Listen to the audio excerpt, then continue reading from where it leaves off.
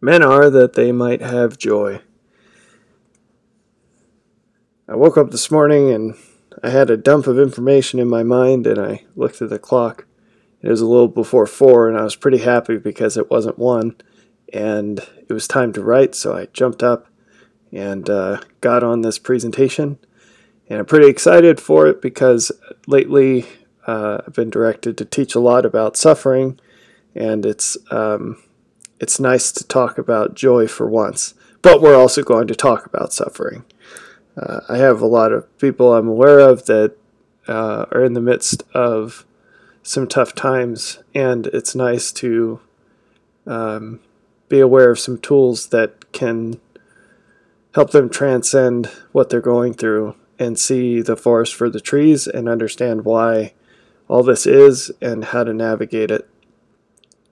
Okay, so let's start with the seeming, if not contradiction, at least weirdness. In 2 Nephi 2:25 it says, men are that they might have joy. But we also know that the more light and truth that you acquire through living the gospel, the more suffering you're going to go through.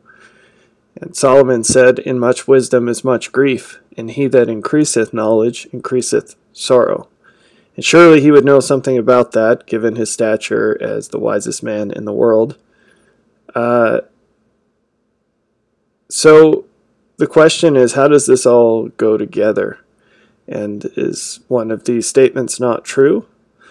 Because they seem like contradictions. How can the purpose of our creation be to have joy, and also the means for obtaining that joy be the means of increasing sorrow? So, one question I've received as I've tried to teach these things is, yeah, but didn't Jesus suffer so that we don't have to?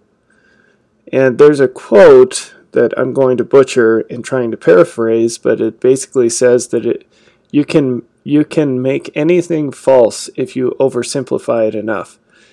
And so it is with the atonement of Jesus Christ. He came to provide a means for us to be forgiven of our sins, and also a means for us to stop sinning.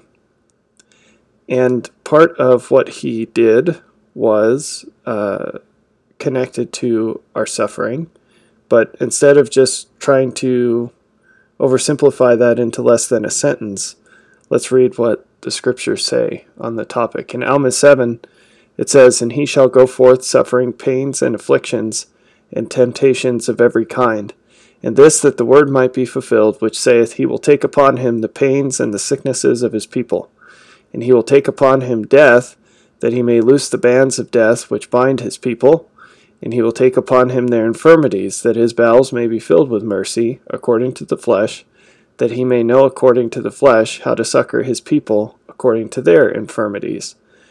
Now the Spirit knoweth all things, nevertheless the Son of God suffereth according to the flesh, that he might take upon him the sins of his people, that he might blot out their transgressions according to the power of his deliverance.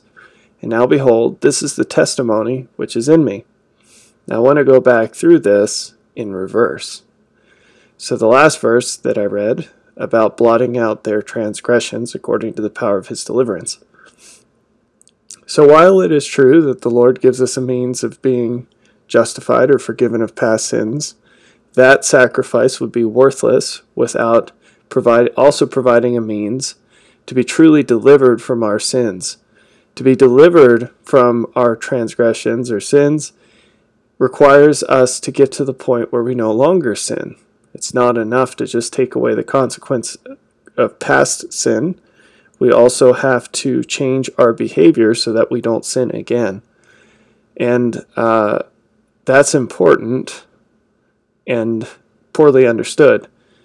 So going back, we read this part about him taking upon himself our infirmities. But why does he do it? Is it to take away our infirmities? It says that his bowels may be filled with mercy, according to the flesh, that he may know according to the flesh how to succor his people, according to their infirmities. So succor his people according to their infirmities doesn't say to take them away. or to do something so that we don't have them anymore or prevent us from having them in the first place. It means to support someone through something, right? So his taking upon him the pains and sicknesses of his people. So there's this, I won't get into this because it's a huge topic, but you start talking about miracles and healings and other related topics, and people think somehow that the gospel is the means to avoid suffering, or that somehow through living the gospel you'll suffer less than you will otherwise. And that's what we're going to take on head on in this presentation, but in the context of why it matters in the sense of having joy. So men are that they might have joy. That's the purpose. So going back to what we were just talking about from Alma 7, the gospel gets you to the point where you don't sin anymore. If you stay with it, if you really submit to God, that's the end state. So most people and most Christians even don't get there because they stop short. But if you really submit yourself to God, that's the end state. So overcoming all things is this phrase that we hit in the scriptures, and Jesus says that he's overcome all things. And it's very clear that he gives, the gospel is about giving us the tools so that we can do the same thing.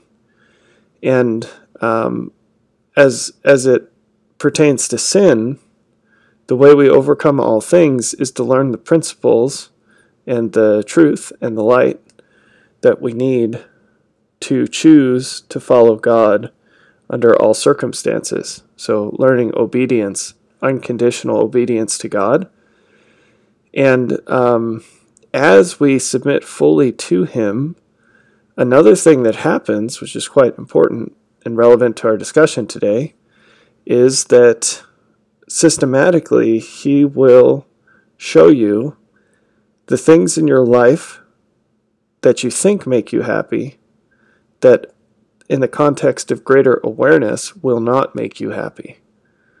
So everything's progressive, and there are things that you derive joy and happiness from, as you suppose, that are temporary, or they're based on something false. And the goal is to get to the point where all the joy that you feel is permanent, and it can't be revoked, it can't be shaken, it can't be taken away, and nothing anyone does can decrease it. And to get to that point, you have to submit yourself to God so that he can identify each and everything in your life that doesn't align with that. So if your joy is derived from anything false or temporary, it will be shaken and destroyed as long as you submit to God. And he'll shake and destroy it through revealing greater truth to you. And this is a blessing. So if it's not obvious already, you could describe this as suffering. And it's one of the several types of suffering that you can experience in this life. But it's the one you want to go through. You should anyway, if you trust God. If you don't want to go through it, it means you don't trust God. So that's one source of suffering. It's the revelation of the unknown. So as you become more aware of reality, the light will shine into your darkness, and you'll see the things that previously made you happy that were an illusion, or that they were built on something temporary or built on something that's false. And that hurts a lot, but it can go away completely as your trust in God increases to the level where it's unconditional. Once you unconditionally trust in God, every single thing that he reveals to you, you accept as a gift, and you appreciate it more than life itself. Another source of suffering is when people do things to you that cause pain.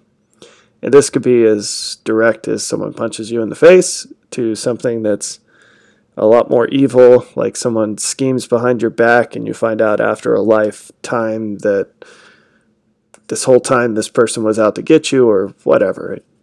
It's limitless. You can get this kind of pain from people that don't even know you. Kind of like an animal trap in the woods, and you just kind of walk across it and it springs on your leg. Figuratively speaking, there are things like that in this life. It turns out that this kind of suffering increases the more you serve God, because people will persecute you. The closer you get to Him, the more you get persecuted. But this can go away as well through charity. So it's not that you don't feel that pain, it's just that you don't care anymore because you love people more than they can hurt you. The last kind of pain is the realization of others' limits. And this also increases with awareness. So all three of these do, but for different reasons. But this kind of suffering is the kind that actually doesn't go away. It actually increases the more you love and serve and learn from God. And it increases equal and opposite to the joy that you feel.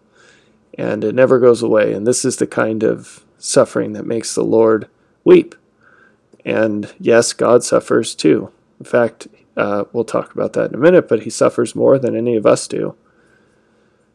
And that's not coincidental. So, as I've talked to people about this topic, the beliefs on why we suffer and what suffering is all about vary greatly. I've heard things like, oh, well, it's something that people have to go through every once in a while. And, if your number comes up and you get bone cancer, then it stinks to be you. But for most of us, we'll make it out okay. And that is definitely not true. Instead of thinking of suffering as this lottery where the incidence and severity of your suffering is random and is a rare event, and then the intensity of it's rare, like an earthquake or something, where most of the time there aren't earthquakes, and then when they do happen, most of the time they're small. That's not the way suffering works. Instead, we should view life as a conduit that we all have to walk through, where the purpose is to endure the maximum that can be inflicted here. And there are reasons for that, but the long story made short is that the purpose of suffering is to increase our joy. And if your purpose is to maximize your joy, then you should also expect to have your suffering maximized. So people who go through life and dodge the bullet, the question is, why were they even born? Because they're kind of wasting their time here. But I also think that happens far less often than most people think. And people who think they're dodging the bullet are really, it's coming for them too. They just don't realize it. Whether in this life or after this life, they will be exposed to everything that you can be exposed to. And for most people who seem to dodge the bullet, it's not that they're dodging the bullet, it just hasn't hit them yet, and it will.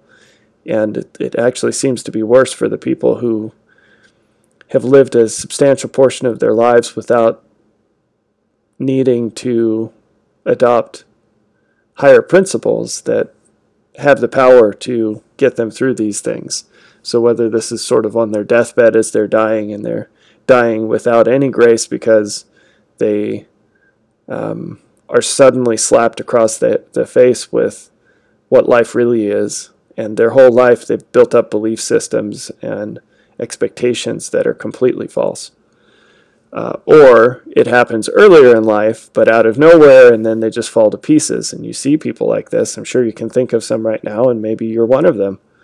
But it doesn't have to be that way. Even if it is, there's a purpose and there's a way out. So it's good to know these things.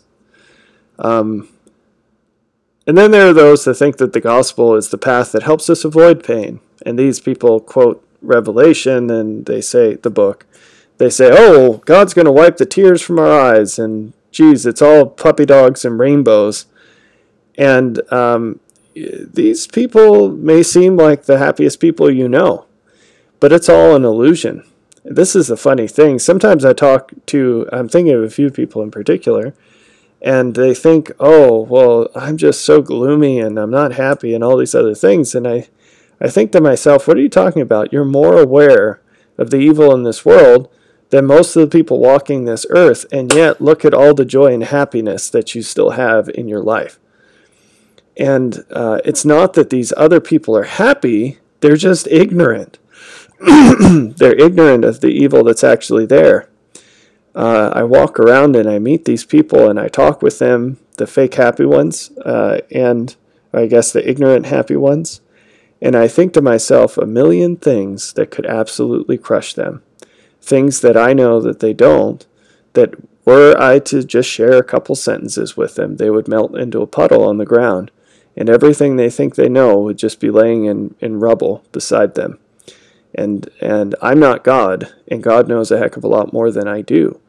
And so, wouldn't it be nice to get to the point where nothing in life can touch you, that your joy and your happiness cannot be affected by anything that might happen to you, that could possibly happen to you? And that's the point of all of this. And it's not a just in case, because these things will come to you. It's not a question of if, it's a question of when.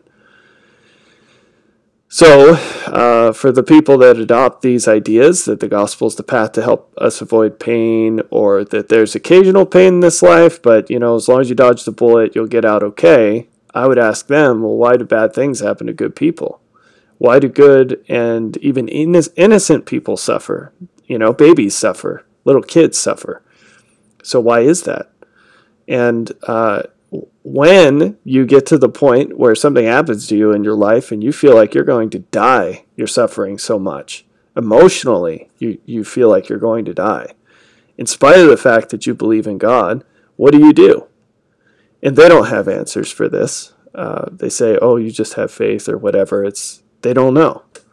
And then you see them in these experiences where they can't deny, where they see an innocent kid murdered or raped, or they see themselves going through all these things that they feel like they don't deserve, or they watch their parents die, or they have to euthanize their family dog, or whatever the case might be, and their life falls apart.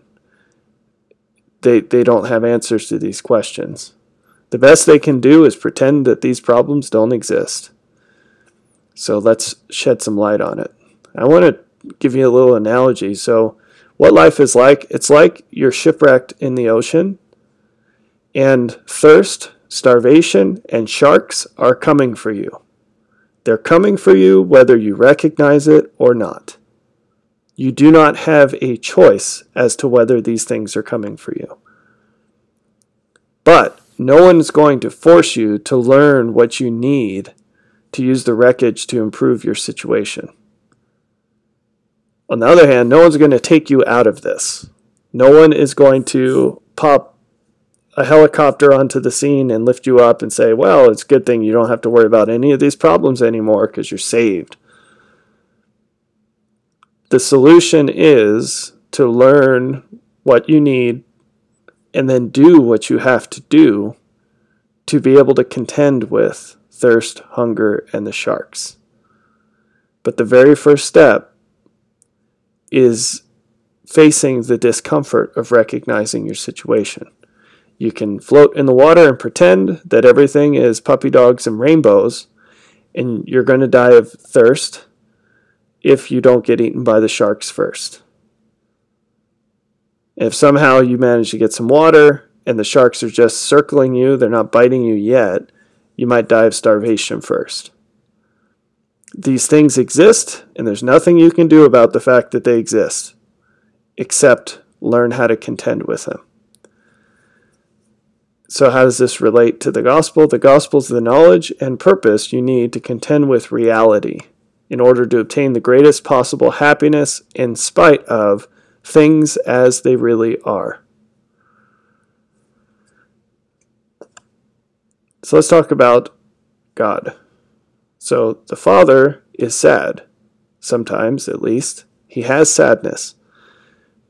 But is it really a sometimes thing? All things are before him continuously. So whatever event might make him momentarily sad, because we're projecting our humanity onto him, that's how we think of things in relation to what we know. When you're sad for a moment or because of something. So before that something happens, you're not sad. With God, all things are before him continuously. So that thing that you're ignoring or you're ignorant of until it happens, and then you're sad because now you're aware of it, he's aware of it all the time. And you will be aware of it all the time as well after you die. So how do you build up a system where you can be happy in spite of that? Because right now, if you're normal, then if you're like most people, then your happiness is an absence of sadness. And that's wrong. That's not enduring. That's only possible while you're ignorant. God is the happiest being because he has the tools to maintain greater joy in the face of greater suffering than anyone else. He suffers more than you do, and yet he's happier than you are. His happiness is not the absence of suffering. It's what transcends suffering. It happens in spite of the suffering. And the gospel is the means he gives us to do the same. It's how he gives us these tools to do the same. A while ago, the Lord told me the amount of light you acquire is determined by how much darkness you're willing to endure. And this is very true. I invite you to meditate on that phrase. It's deep. And if you live according to it, it'll change your life. Unfortunately, almost everyone stops short. It's funny, we expect to inherit an eternal or unending existence, and we expect that that will include eternal or unending learning. And then we lie to ourselves and say we will obtain this through limited learning here. We put up stakes and draw lines in the sand and say, yeah, I'm interested in all this, but you have to deliver it to me in this confined way. Or you can teach me about this stuff, but not this stuff over here. I'm not interested. Or you can invite me to let go of these things that I think are bad, but don't you dare question these other things that I treasure and I love more than you. That's what we say to God. And if you do that, you will limit the light that you can acquire, and consequently, you will limit the things that you overcome. To flip this on its head, you will preserve things that overcome you. If you limit God, you will ensure that there are things that can overcome you. There are things that can prevent you from exercising God's character in your own, and there are things that will destroy your joy. And so your joy will be limited ever after because you didn't acquire the tools to overcome those limits. In Alma, we read about one man's repentance, and he says, "What joy and what marvelous light I did behold! Yea, my soul was filled with joy, as exceeding as was my pain." This is an eternal pattern. You'll see it again and again and again. But if you want exceeding joy, you have to go through exceeding pain. There is no other way. Every portion of awareness consists of increased evil and suffering. Only through trusting God can you endure it sufficiently to obtain the equal and opposite good and joy that it also entails. This has to do with opposition in all things. So You go from learning the depth of evil by experiencing it. You're experiencing even greater sorrow and pain than you've experienced before. But that's the path to commensurate or equal and opposite joy. So after you've increased the sorrow beyond the high water mark, the previous high water mark, that's the means that motivates you and gives you the context for God to reveal to you the tools that allow you to endure that. And once you are at the point where you endure that, you're now prepared to experience equal and opposite joy. We see a pattern of this in the creation. I meant to put a quote here from Genesis or Moses, but I didn't do it, sorry. But if you look it up, you see that first there's formless chaos. And then God admits darkness. It's like, let's see, it's not quite like there's a container and he opens it and pours it out, but it's kind of like a floodgate.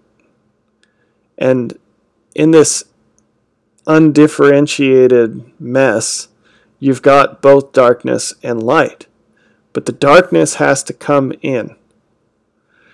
And it's only after that he exposes it all to his word, and then some of what's there reflects back light.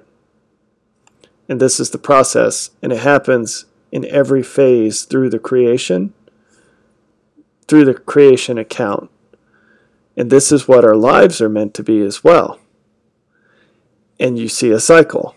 And it happens over and over and over again. Instead of the days of creation, you have phases in your life. And a phase could be a day, it could be 40 years. Who knows? It just depends on you and your speed, your diligence, and your obedience. But this is what the phrase opposition in all things means. If you want more of something, step one, you get more of everything. The undifferentiated good and evil. You get it all together. And then you have to extract out the good. It's like Jesus taught, you haul in all manner of fishes, and then you throw out the little ones, and you keep the big ones. And this is the way it works. If you want more joy, and you're not willing to have more sorrow, you will never get more joy. You could fool yourself and temporarily think that you have more joy, but you don't actually. You just have more lies. And those will be stolen away from you eventually. And when that happens, you'll see that you were worse off than you would have been if you just sort of admitted where you were. And much worse off than you would have been if you were willing to trust God enough to trust his process. And his process is that he will shepherd you through more truth, which brings more sorrow, so that you can learn the tools you need to have more joy. And that's the process. Explaining this from another angle, there were two trees in the Garden of Eden. The tree of life and the tree of knowledge. And you reconcile yourself to God, or eat of the tree of knowledge, by assimilating the things that he teaches you into your character. But you can also expand your awareness by eating of the tree of knowledge, and this exposes you to greater light and truth than you had before. But it's a process, and with this, it's kind of like you increase your suffering by eating of the tree of knowledge, and then when you reconcile yourself to God, you increase your joy by eating of the tree of life. Something interesting, which I also didn't quote here, I apologize for this, but if you reread the accounts of people eating from the tree of life, the most numerous ones are in the dreams of Lehi and Nephi in the Book of Mormon, you'll see that eating the tree of life is not a singular event. It's a continuous thing. They continue to eat. It's not just that they pluck a piece of fruit from the tree, take one bite, and magically they're immortal forever. Or that they have God's love in its fullness and it's all done. They keep eating from the tree, and you should ask yourself why. Because it's important to this and many other points. Neither one of these things is a once-off. It's meant to be a cycle, a progressive thing where you increase, because it never ends. So, this demonstrates that coming back to this idea, you can't obtain greater joy until or unless you experience greater suffering. And what light and truth does, what knowledge does, is it gives us the ability to have joy in spite of greater suffering. That's the point. That's how you increase joy. It's not some abstract thing that you get more of. It's always in the context of greater suffering. So when Jesus said, my yoke is easy and my burden is light, and you're sitting there asking yourself, how the heck can this be? Because living the gospel is a heck of a lot harder than not living it. Well, sure, except when you think about the alternative. So in the context of the alternative, yes, his yoke is easy and his burden is light. So it might be hard to walk through the maze of, it might seem hard to walk through the maze of his commandments, but actually compared to the alternative and compared to what it helps us avoid and compared to what it would be like to not have these tools and not be able to lean on him and trust in him, it's a heck of a lot easier. But it's easier because of the alternative. It's easier in context. All right, so we talked about the Father a little. Let's talk about the Son. So in Hebrews 5:8, Paul said, though he were a son, yet learned he obedience by the things which he suffered. Now, what does that mean? You could use this passage to explain a lot of things, but in this context, you should ask yourself, wasn't Jesus already obedient? Didn't he live a sinless life? There's some depth there. I won't get into it. But what does suffering do? It shows us the limit of our trust in God. And typically, it does that, at least initially, through our sinning, through our choice to not trust in him. And eventually that transitions to our emotional response. So once we reconcile ourselves to God and actually repent and don't disobey him anymore, then it becomes a matter of the heart. Well, it's a matter of the heart before then, but anyway, it's a transition from actions to emotions. And the question is, are you ever anxious? Are you ever depressed? Are you ever really unhappy about your life? And these things are all manifestations of a limit of trust in God. Because when a mother is going through labor, she's in pain, but she's not unhappy about the fact that she's going to have a baby, because she looks forward with hope to that anticipated event. And if God puts us through affliction and suffering, if you trust in him, you see this as the absolute precise thing ordained by an all-knowing God to enable us to have greater joy. And so you just kind of lump it all together and you say, well, yeah, I mean, I'm not super excited about suffering, but still, it's a great thing because I know this is the way. This is the way, the truth, and the life, and there is no other way. And I trust God, therefore, I trust this experience. I trust this situation. So, when we submit ourselves to God and we suffer, we, in doing so, it shows us where the limits of our trust in God are. It also shows us the limits of our love. So I talked earlier about how one kind of suffering is through the pain that others inflict upon us. And you'll find through suffering that maybe you don't love people as much as you think you do. And then you can change that. So there's this pattern of abasement and ascension. And abasement is increasing in suffering, and ascension is increasing in joy. And it's a cycle. And as you submit yourself to God in greater and greater ways, you go through greater and greater abasement. And as you do that, it's the only way, you climb the ladder and ascend. So, to explain this as briefly as possible, you can think of abasement as water or chaos. It's this expansive influence. It disorders things. It destroys things. So that's all figurative. What does that mean literally? Well, you'll find yourself with more questions. You'll say, well, why is this like it is? Or what does this mean? Or why did this happen? Or why am I going through this right now? Or why did this happen to this other person? You'll have more problems. You'll also have new perspectives. So your viewpoints will change on things. You'll become aware of things that you didn't know before. You'll notice things you didn't notice before. And this is all generative. It generates new situations that your previous understanding is not sufficient for. And so when I talk to people and they say, well, I just have more questions than I did before, that's a good thing. That's abasement, okay? What about ascension? Well, that's fire. That's order. That's arrangement. That's systemization.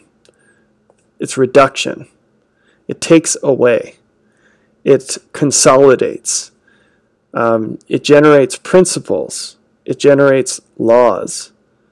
You notice things are just another one of those. You come up with ways of thinking about things to simplify it.